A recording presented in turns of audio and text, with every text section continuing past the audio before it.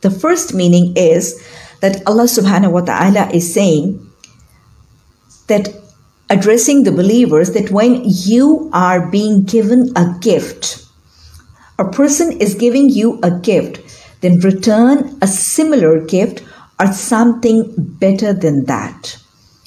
So the first meaning, according to certain scholars, is teaching us the manner of giving and receiving of gifts. This is what is being guided.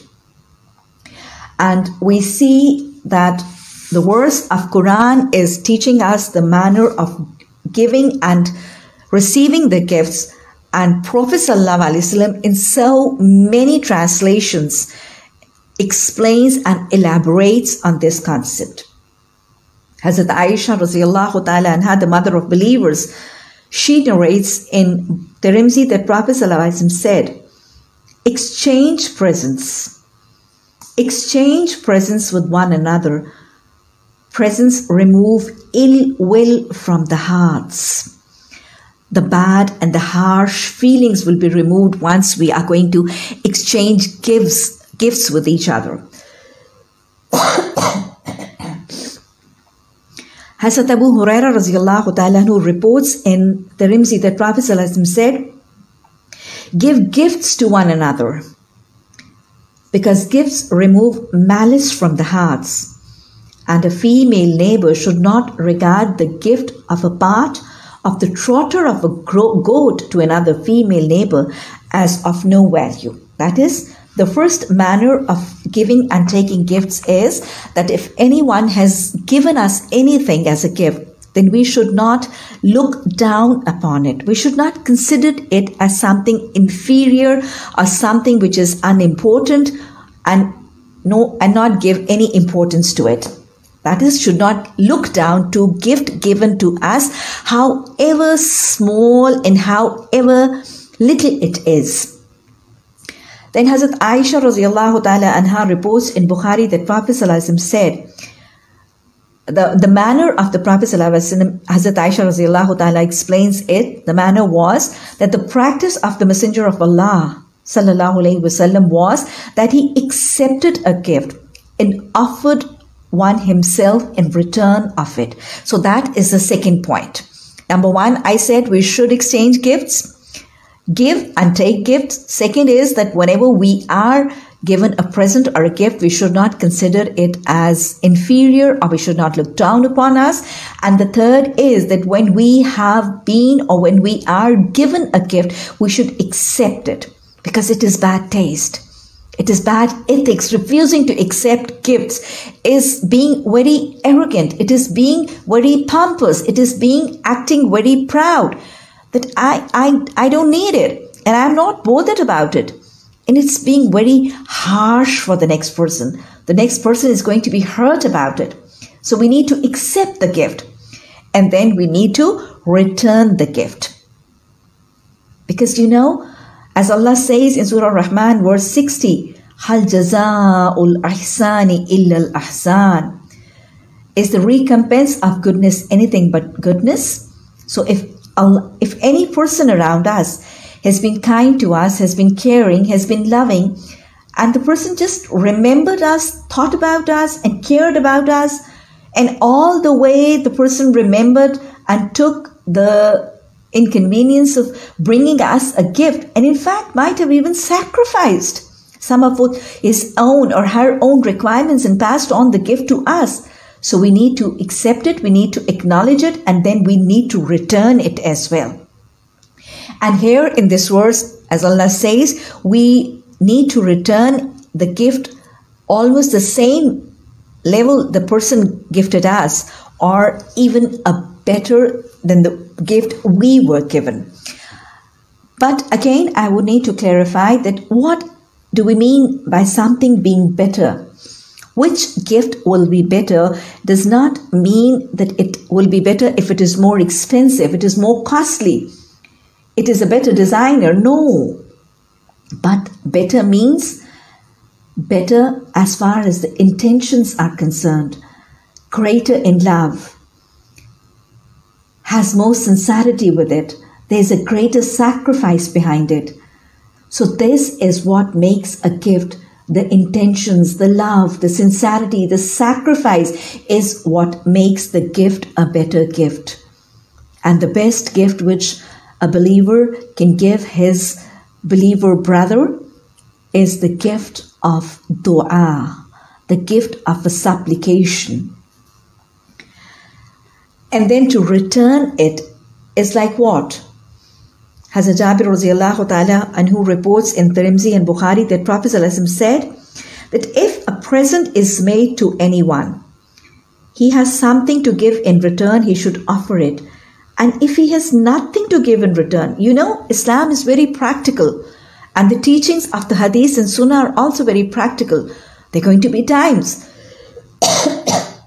There are going to be times. There are going to be occasions when we might not have anything to return. So what should we do?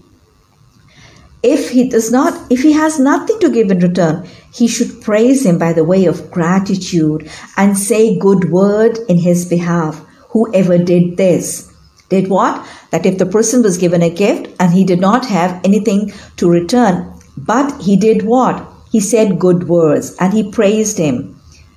Then whoever did this, that he praised him and who said good words, fulfilled the claim of gratitude, and whoever did not concealed a favor done to him, and he was guilty of ingratitude. And whoever flaunts a virtue that has not been granted to him is like a man who wears a double cloak of deception.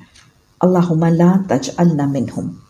So at least if we cannot repay or return the gift, then because of any economic problems or issues or any monetary tightness, then at least we need to acknowledge, we need to say words of gratitude, and we need to repay in any good form of supplication or anything like that. Like saying Jazakallah. We'll be talking about this in the next tradition. Hazrat Abu Hurairah radiallahu ta'ala anhu reports in Tirmidhi that Prophet ﷺ said, whoever failed to give thanks to anyone, that is, he was given a gift, he accepted it, he used it very much, and then he did not have anything to return it as, but didn't even say thanks. He did not even by word of mouth acknowledge or said good words. Whoever failed to give thanks to anyone who did a favor to him, failed to give thanks to Allah.